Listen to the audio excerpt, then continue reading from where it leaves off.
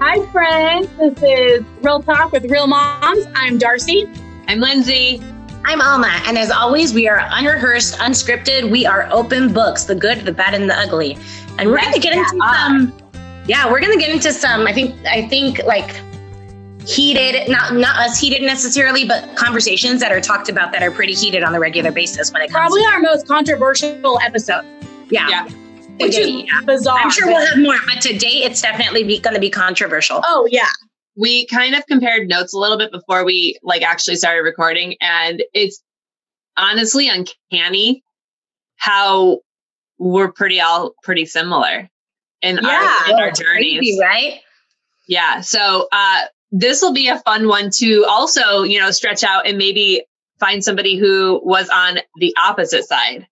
I for sure want someone who was on the opposite side to come on as a guest. So, because I'm pretty neutral with a lot of things because I'm teach their own, but there are a few things that I am kind of firm in, and I would love for somebody on the opposite end who is also firm to educate me and explain themselves. Because I'm also the kind of person that if you can make it make sense to me, I have no problem being ooh, that I was wrong, or I can see your side now. So I'm into that. So yeah, excited to see where this goes. That is exciting. Okay, so how long did you all breastfeed? Yeah. So today we're talking about how we fed our children. Oh, right. And so, how because from the beginning, everyone chooses a different path. So we want to talk about how we fed how people feed their babies, mm-hmm. and what choices they make. And again, we're all very similar in our journey. Yeah. Yeah. So, did you all breastfeed, or did you go right to formula feeding from the very beginning? I tried breastfeeding with my first, and then I went direct to formula feeding with my second. Okay. Oh, okay. Mm-hmm. I also breastfed. Yeah. Going into my journey, I was never somebody who was a very firm, my child needs to be breastfed for this month. It was never that for me. I was I'll try it. And I really, really, truly thought I was so naive. I didn't even put bottles on my registry because I was I'm 31 weeks pregnant and I'm already producing milk. Yeah. I'm going to be just fine. Yeah. Right. I thought, I'll be just fine. No issues. I was so wrong. I was so wrong. Do you want me to tell my story? Yeah, go for it. Start. Okay. Yeah, let's just talk about issues that we had. Yeah, what were some of your issues? So, latching was a disaster. I have flat nipples, and we tried everything. We tried, actually, I lied because there was one last thing left to try, but it also got to the point where my lactation consultant looked at my nipples and actually said, "Oh, you poor honey." They were that cracked, that bleeding, that scabbed. And the first thing that happened, Gia was spitting up blood. I'm like, "Oh my God, is it her blood or my blood?" We rushed the pediatrician. Luckily, it was only my blood. Right, but still, bless your heart. Yeah, right. It was frightening. And then also the next thing that happened was that every single time she would eat, you know how you're supposed to be on that 3-hour schedule in the beginning where you'd eat, they'd go down for a nap, and then they get back up and they do a little free time or whatever. Well, my issue was that she would eat. It would take a half hour to 45 minutes to eat, which is standard or whatever. But then it would take an hour and a half for her to settle down. Literally, she would be screaming pains, arching her back, everything the works. Well, come to find out, my daughter, she suffered from a soy and dairy allergy. And then because of that, she was getting a lot of acid reflux. So, so we got her tested, and she actually, she had blood in her stool, and it was pretty intense. They said, "Oh, don't worry. Save that milk you're pumping because you'll be able to give it to her between 6 and 9 months. She'll grow out of it. She'll grow out of it." Well, come to find out, my daughter did not grow out of her dairy and soy allergy until she was 19 months old. Oh, so wow. 2 years old. Wow. Yeah. So my daughter really took it and ran with it. She held on tight. There was one last thing that I could have tried, but at that point we had already found out that she had the dairy and soy allergy. So why would I keep pumping milk? Totally. I ordered a smaller phalange, which I think like the average phalange was like 22. And I did some research, and like they said for flat nipples, like you would want to order like a 10 millimeter phalange for your pump for your machine. Oh, okay. So I ordered them. They came in, and literally that same like 2 days prior, I had found out that like she had the dairy allergy. So I'm like, why would I do that to I actually started hand pumping, like instead of using my like pumper, I would hand pump because that's a workout. Well, I made so much milk that it basically came out on its own. Okay. It wasn't like once I got it going, it was okay. But I did a lot of hand expressing in the shower too. Like there was a lot of milk wasted, but it was a lot more comfortable than clamping on a pump and like right. So no, I didn't produce anything. So I was the complete opposite of you. So it was a workout to get like so I was laughing right before we hopped on this recording though, because I was going to say my daughter is just like her mother. She has very expensive taste.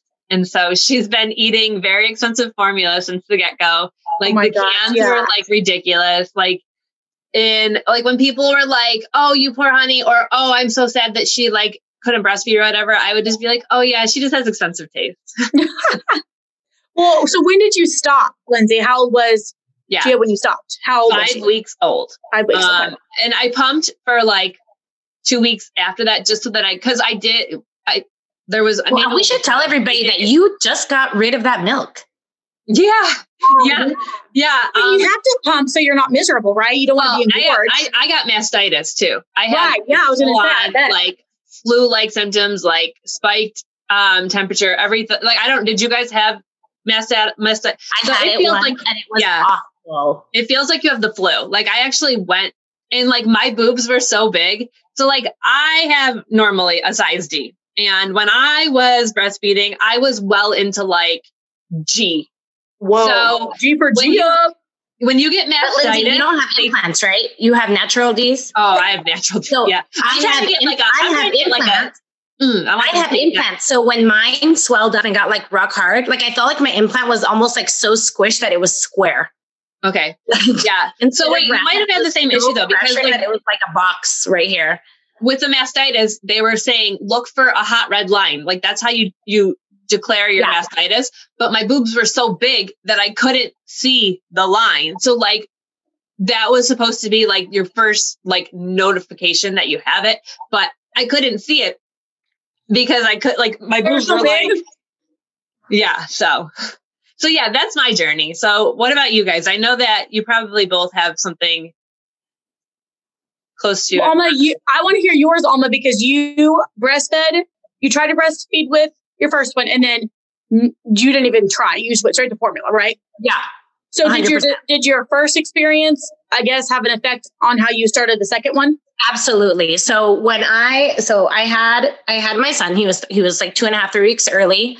And I was like, we're going to nurse. It's going to be great. You know, like I said, I do have implants, but I didn't have any, they didn't take off my nipple or anything. I hadn't done from underneath. So the doctor's like, don't worry, you're going to be able to breastfeed. Like, not a problem. And so my milk, I had trouble since he was early, my milk was not coming in. Like Lindsay started really, really early producing. Yeah. And so, we kept trying and pumping and trying to pull it through. And when it finally did come in, where I felt like I was going to like gush out milk because my breasts were so engorged, like they were like to my chin, I swear to God. Yeah. Like 3 droplets would come out. And so with lactation consultants and the cookies and the teas and like everything that happened, I was nursing from both and then supplementing with formula toward the end because I had a 9.5-pound child. My child ate an extreme amount. Yeah, he was hungry. And so I tried for almost 3 months to try to like do that. And it was so stressful and I was becoming so depressed, and not because I couldn't nurse, but because my body was so exhausted of like putting itself through so much stress for like less than an ounce of milk from both breasts. Yeah. And I would be like, it's important. We're going to feed it to him. And then I'll formula feed the rest. And Jake had reflux as well, like Gia, not from any allergies though. He had it. So he was on Zantac. I don't know if they put Gia on Zantac when she was vomiting. You know, it's funny. It didn't help her. It actually made it worse. Oh, wow. No, Zantac helped us in the pain part, but not in like the vomit part. So my son, if you look at all his pictures, he lived in matching bibs to all his outfits because there was always vomit everywhere. So I just had like bibs everywhere. But like I told myself, I was like, the way I mentally feel is not worth the stress. And they told me like some people just don't produce. And the lactation consultant was like, you're in the case where you may not produce. You can try to feed the tiny bit that you get, or you can take a decongestant and be done. She was very supportive in that. And I was like, done. I'm done. I took Sudafed and it dried me up pretty quickly. Okay. Yeah. Yeah. I tried the cabbage leaf thing, but that didn't work as well. But she goes, a decongestant will just like suck you up. And how old was Jacob when he stopped? Almost 3 months. Okay. So you really, yeah, I tried. Because I didn't have any like allergies or anything like that. I basically told myself, I was like, it'll come. And it just never came.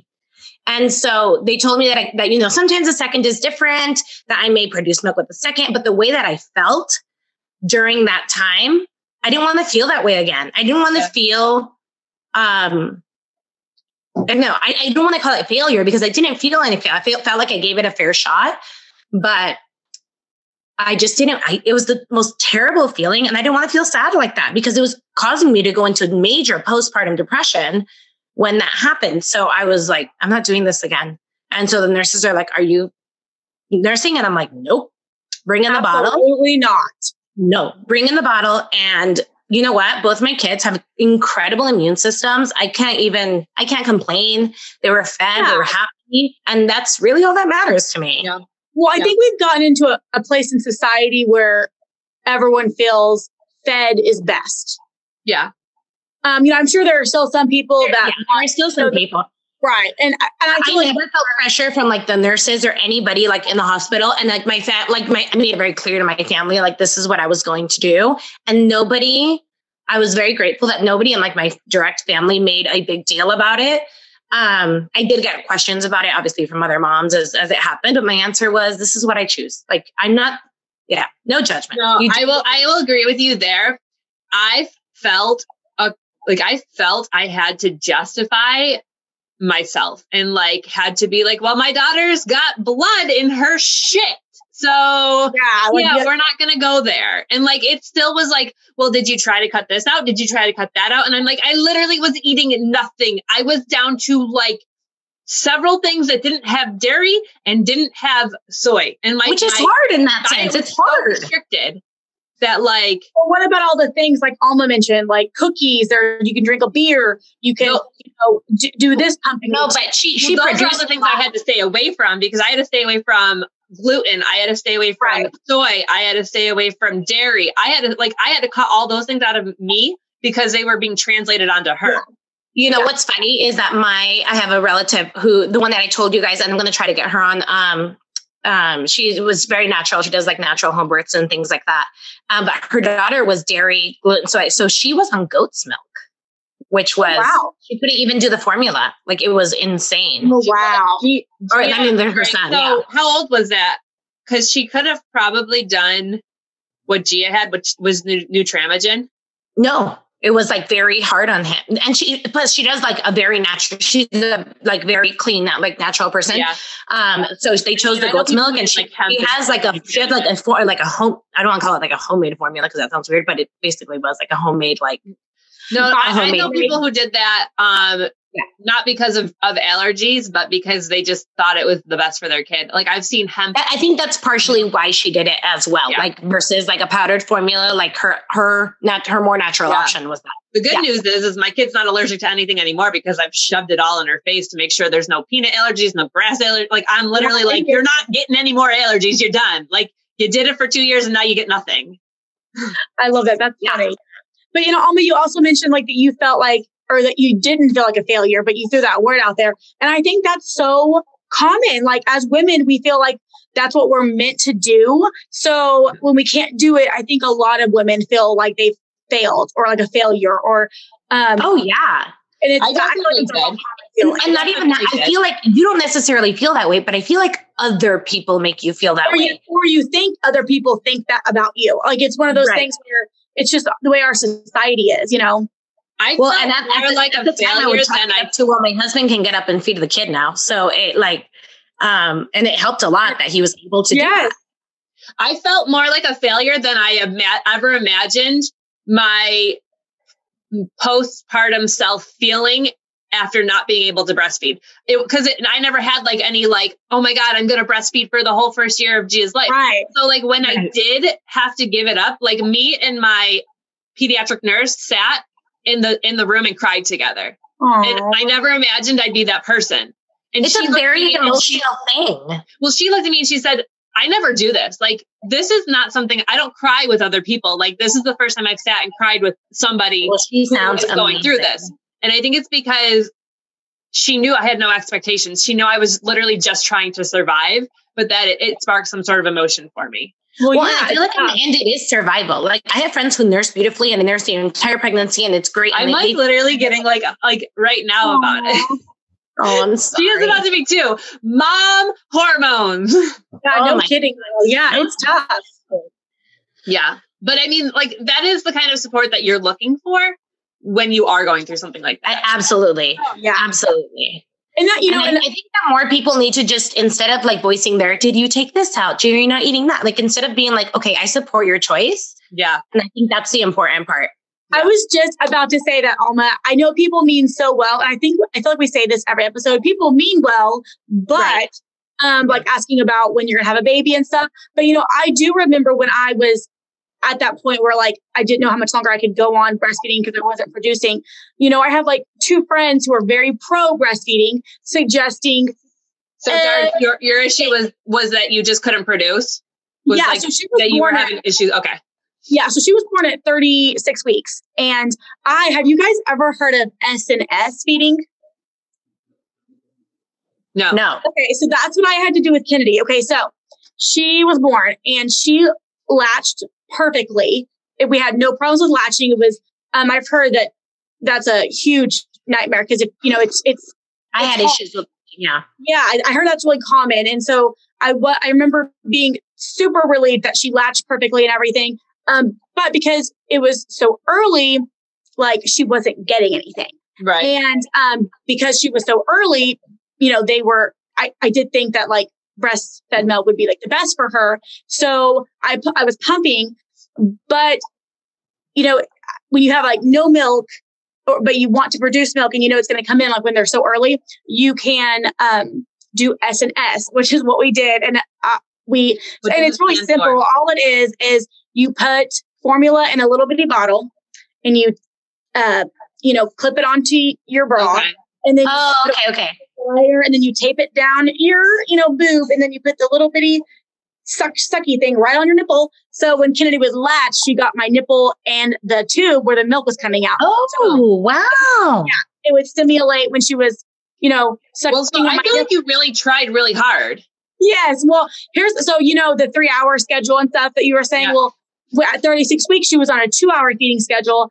So, and the feeding time starts from like, when they're done. I always thought it started from when they start, but like when she was done, she would take about 30-40 minutes. Cause again, she wasn't getting a lot and she was having to suck it through a tube. And, so she would do that for like 30-40 minutes. Then we'd put her down and then, in bed. And then we would clean the S&S equipment. Yeah. And, then I'd pump because I had to stimulate my breasts. And so for about 3 or 4 weeks, and I just don't even know how I survived this when because Paul got up and helped me because like I had to tape everything. And so he got up and helped me every time. By the time we laid down, I had set my alarm for 20 minutes before I had to wake her up to do it again. And so I think that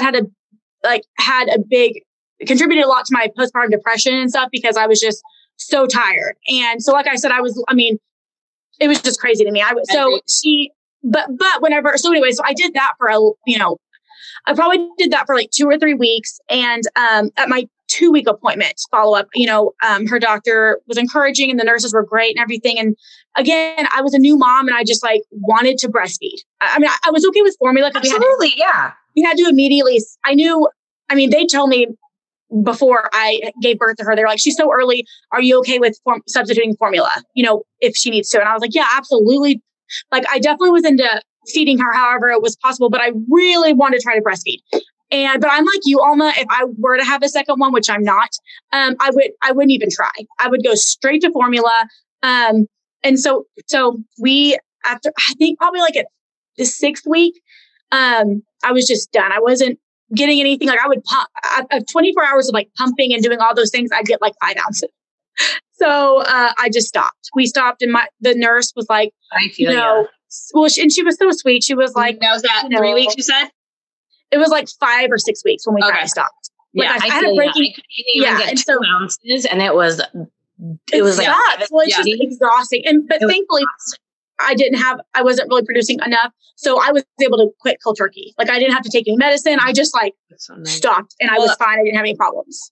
So I don't think I had postpartum depression. I was on the brink of postpartum anxiety.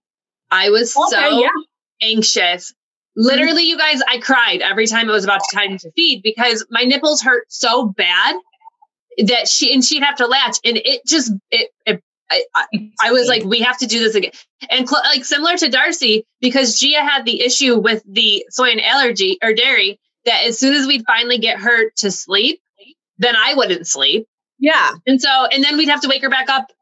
I'd be lucky if it was an hour that I have to, like, that I got her settled between, so like she got an hour of sleep. I got, like you said, 20 minutes of sleep. Yeah. And then we had to do it all over again. And the best thing that happened was the time that we started formula feeding. Can you guys hear the wind? The wind is like whipping right now in the back. No, I can't hear it. But the best, like literally week 5, when I found out I'm done breastfeeding and I just have to wean, and John took over night feedings and I'd go pump while he was night feeding. Oh yeah. And so we would take the same amount of time to night feed, but she would go right back to sleep.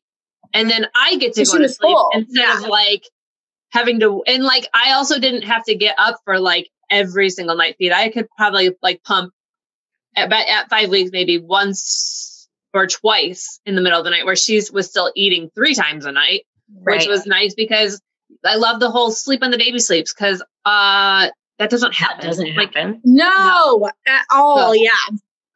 He took over because he's the kind of person who could literally, like, he probably fed her in his sleep, honestly. Like, I wish I was up. You guys know I don't sleep. And like, so for him to take over, that was like literally how I think I was on the cusp. I was like literally tipping into postpartum anxiety. And I'm pretty sure like it reeled me back.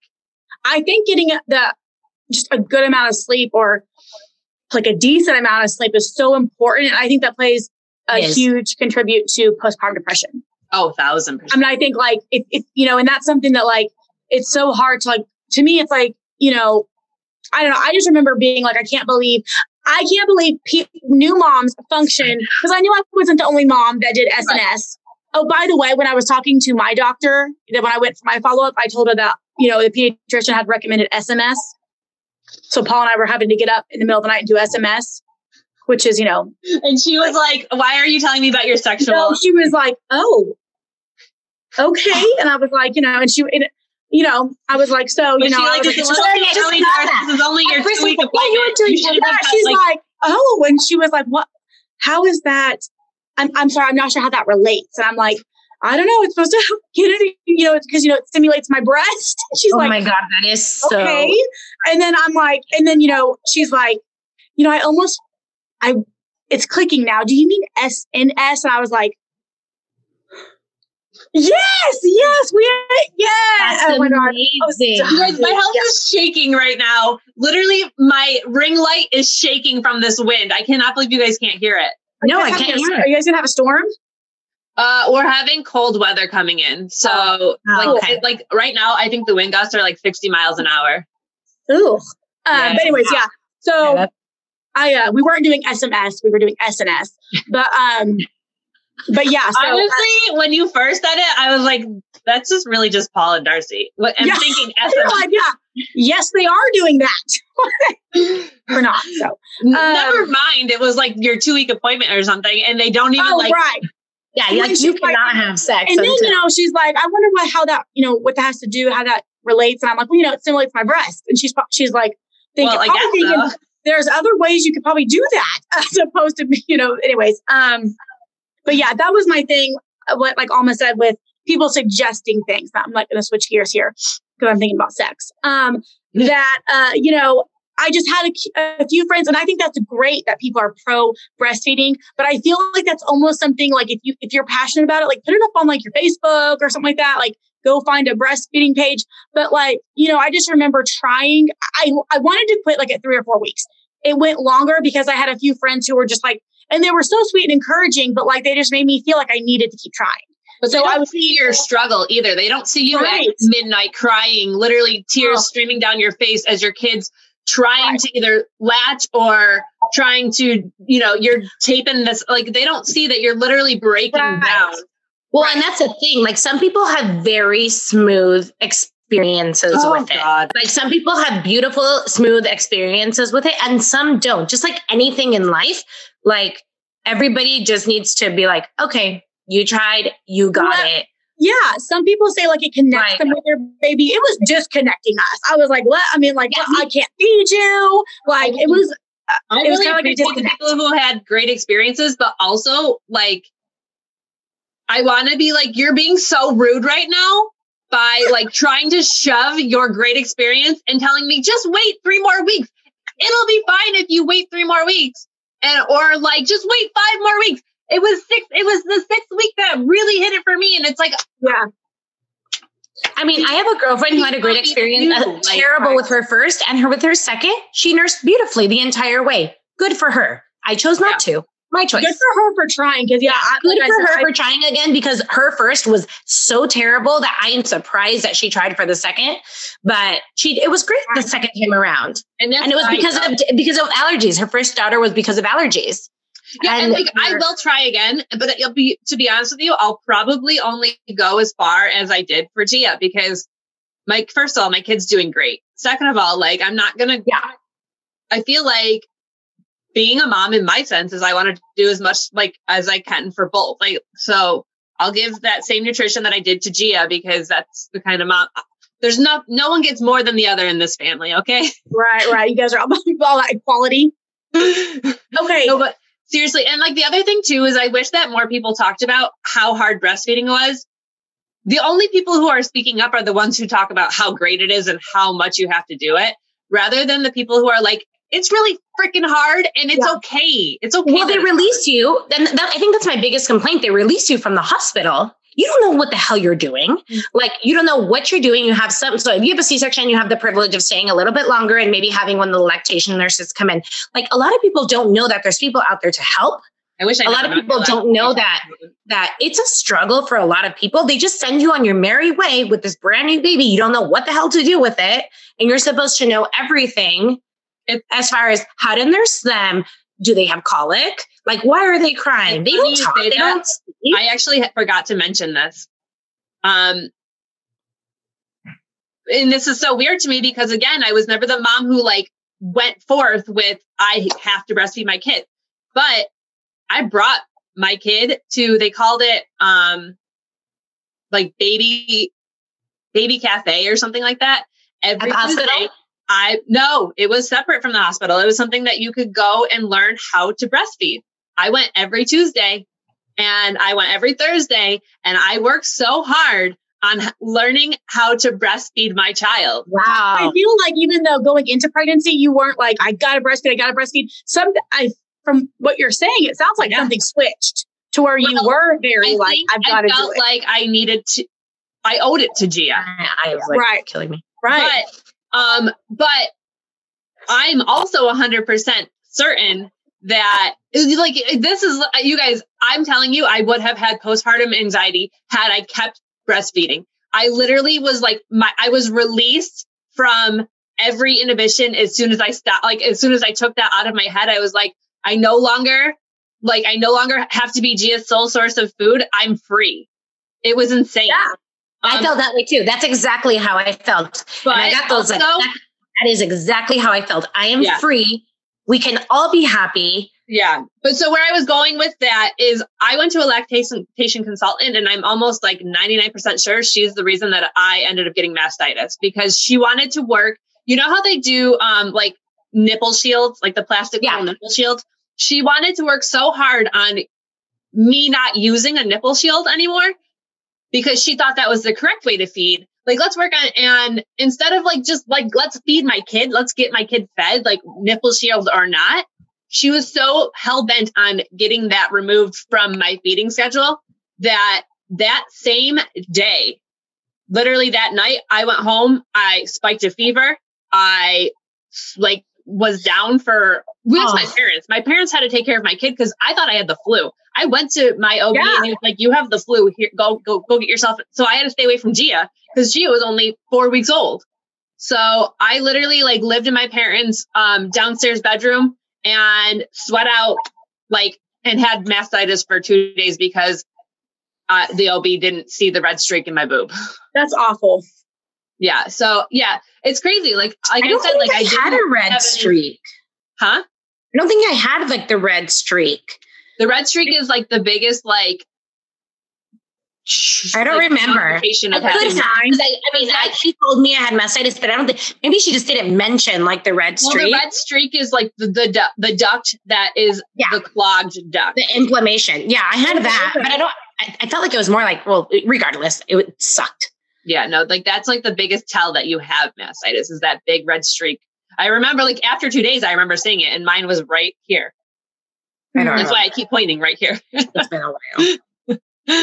But yeah, no, I like literally like, it's crazy how far you'll go for something you really never truly believed in. It's that mama instinct that just kicks in, you know, or, you know, it doesn't always kick in. I know that, you know, so, the mommy instinct doesn't. Or some people are just like, you know, have more, like less hormones, more wherewithal, more, and like can say, this is not working for me and my family. I'm not doing this. Yeah. Yeah. I'm curious to see, comment below if you guys instantly stopped breastfeeding when you found out it wasn't working, or because I feel like everyone I've talked to that tried breastfeeding and didn't kind of had a point where they struggled for a couple weeks because they really wanted to try. But I'm curious if anyone got to a point on their first, because like the second one, but on their first, I wonder if anyone got to a point when they realized it wasn't working and they were like, I'm done. And I also like to hear from people who just decided not to at all. Like ever. Yeah. Same. Ever. Just to say, hey, I'm going to be a formula mom. Like, which is okay. I want to know. I do have a few friends like that. I'd be curious to know what they thought. Bring them on the show. We want to talk to them. Do you guys want to get into our hot topic? Yes. You ready? I'm not answering first this time. I always answer first. I'll answer first because I have like that. I got it. I feel like we all. Well, no, I guess not. I feel like we're all kind of a little all over the place. I feel like we're too. So let's go. Let's start off in the middle. Alma, you go ahead and go. Okay, let me get the timer. Given the hot topic. Huh? Oh, no. Do you guys want to know the hot topic? Do you want to know? I got the timer. Do you want to know? Do you want to know breastfeeding in public? Yes or no? Yeah. Yes or no? How do you feel? Go, Alma. Well, since I said like I'm the teeter-totter, I personally was not graceful or coordinated enough to do that in public. So for my personal choice, like I said, I struggled a lot. For me, it was a no. I don't mind when other people breastfeed in public. It doesn't bother me. But the extremists, I know we said yes or no, but I'm going to explain myself. No, that's fine. We got 2 minutes. So I'm sure we have a pure yes or no on this one. Yeah. I feel like we talked about this earlier because we had a little bit of the discussion, but like I'm totally for whatever people want to do. But I feel when people act rudely upon it and are like extremists when it comes to nurse in public, that's fine. It does not bother me. But if I look in your direction and I'm not actually looking at you because this has happened, and they go, "Does this bother you?" And I'm like, "I'm not looking at you. I'm sorry." They're looking I'm not looking at you. Yeah, I'm not staring at you. There's nothing uncomfortable for me. But if you're going to throw that at me, don't. Well, that says more about them than it does you. They're the ones. So okay, then I'll go next, but because I have a question for you, Alma. So mine is, I breastfed in public, just like 2 times, like, because I didn't breastfeed. I did twice, like once or twice. And I do not care if you breastfeed in public or if you're at a get together at someone's house. I just think there should be a universal rule that you just cover up. You like, it doesn't have to be a big wool blanket where, the baby's hot, but just throw a light little, blanket over just to know yourself. So, and it's not that like it's disgusting, but just for men, for little children, I just think it should be like a universal rule just to cover up. So so do you not care? So Alma, you said you don't care if they're covered up or not. No. Okay. Lindsay, you're up. I didn't breastfeed in public. Personally, it's a no for me. I don't care if other people do it in public. I would just say, check your surroundings and see what kind of people you're going to be around. Cover up if need be, because at the end of the day, they might feel a certain way. And then that's somebody you see 5 times a week. So, right. So, okay. So when we chatted about it before, I felt like you were definitely more on the like, no. It wasn't about me.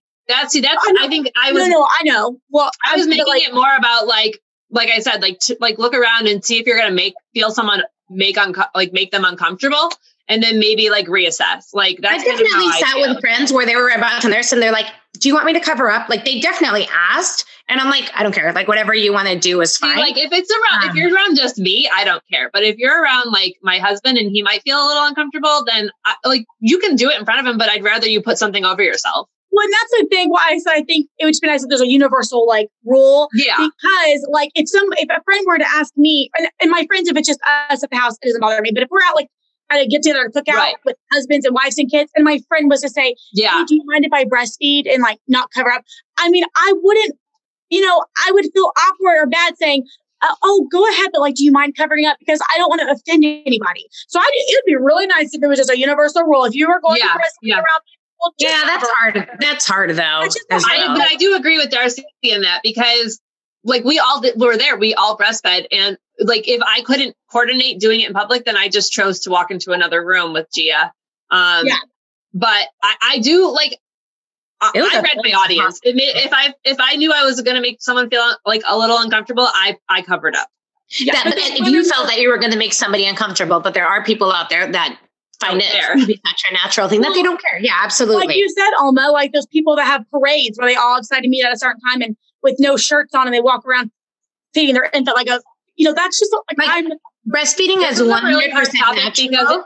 Nobody's. I literally had somebody like try to pick a fight with me for no reason, where I happened to look their direction and they're like, "Does this bother you?" I'm nursing. It's completely natural. And I'm like, yeah, dude, totally. I'm not looking at you. I'm not looking at you. I think that at the end of the day, we respect everyone's personal decisions on how they choose to approach this topic. Right. We all have our thoughts, but they're not strong to the point where it would be we disrespect or we don't feel like somebody that we love, we would be like, absolutely. Oh, now we don't like, it's just our point of view. Yeah, I don't want to fight anybody, but right. But with that being said, everybody, we went a minute over our hot topic. So always have a great night. Enjoy a cocktail, and we'll see you guys next week. Bye. Bye.